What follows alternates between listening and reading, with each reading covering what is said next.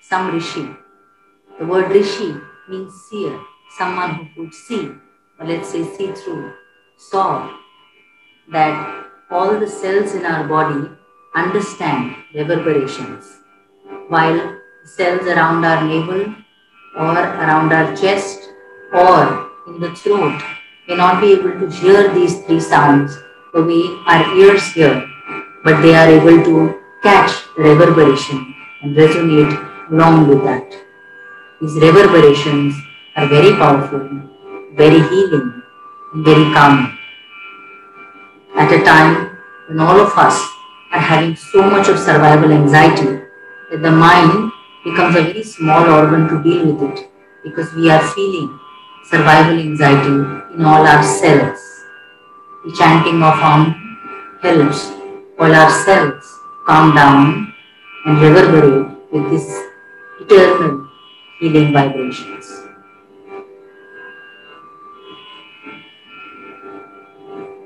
Together, we will chant these three sounds, starting from the navel, upwards into the chest, and then into the throat.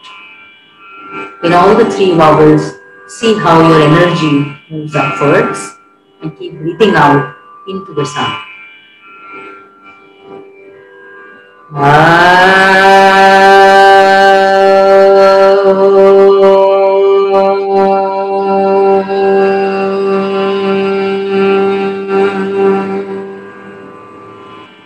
When we do pranayama, we actually take over voluntary control of breathing, which is otherwise an involuntary process. It's wonderful, you see. If all of us were sitting in the same room right now, all of us would be breathing in the same air.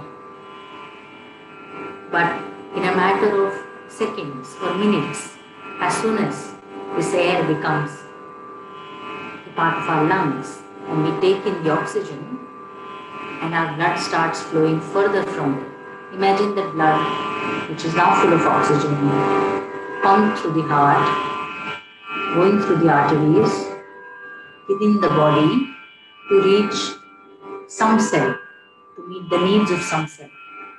At this point, if I draw out this blood and do a testing, it will have your DNA. In a matter of minutes, the air outside has become your oxygen. It has the imprint, the blood has the imprint of your DNA.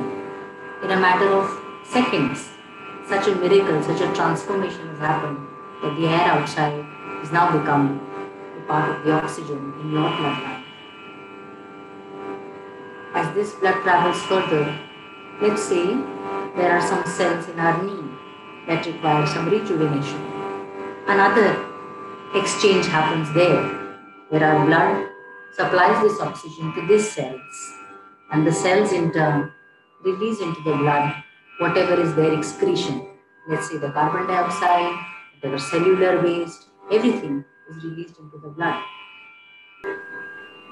So in such a short span, air became our blood, and our blood with our oxygen became life force. When we say that we are doing pranayama, what are we actually doing?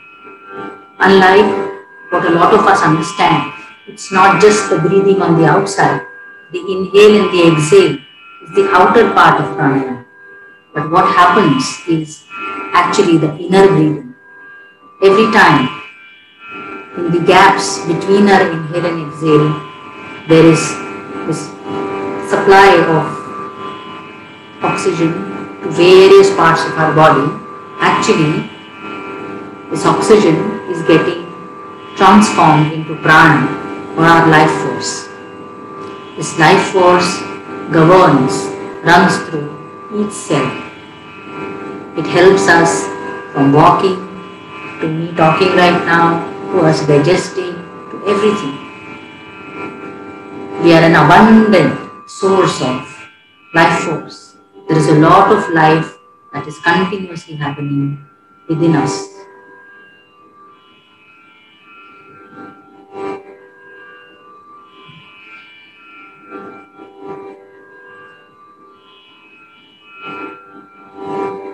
With this thought, Like yesterday, we do some holding of our breath. Initially, we do it with both nostrils. We breathe in for 4 counts, we hold for 4 counts, and we breathe out for 4 counts.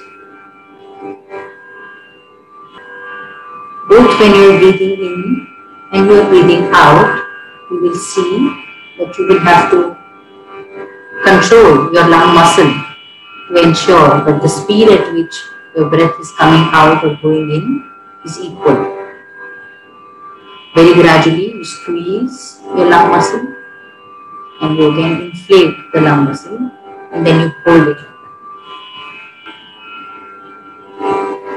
When we are able to squeeze our tummy in and hold, we are able to feel. Some of you will be able to feel your heartbeat or the basic rhythm of your body throughout your body. When we hold out our breath and we wait, that's the pause that we take between any two things. In the way that we live life now, and the way we are all knowingly or unknowingly overstimulated, we finish one activity and then we go into the next, and we go into the next, and we go into the next. Between the closure of one activity and the starting of another is a pause. That pause is a pause of rejuvenation, time for life to get recreated, for our life energies, our prana, our creative energies, our imagination to get reignited. We breathe out and we hold, and the whole stilling experience that it creates in us. It's a reminder that every once in a while, probably every couple of hours in the day, we need to learn to still ourselves.